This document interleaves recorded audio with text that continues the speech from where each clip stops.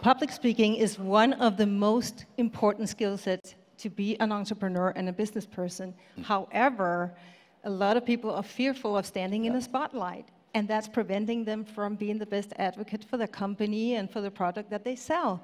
Do you have any tips for us on how to overcome that fear of public speaking? No, just get up in front of people and talk, I think. I used to I was asked often to speak in front of people, and I just was terrified of it, but I would do it.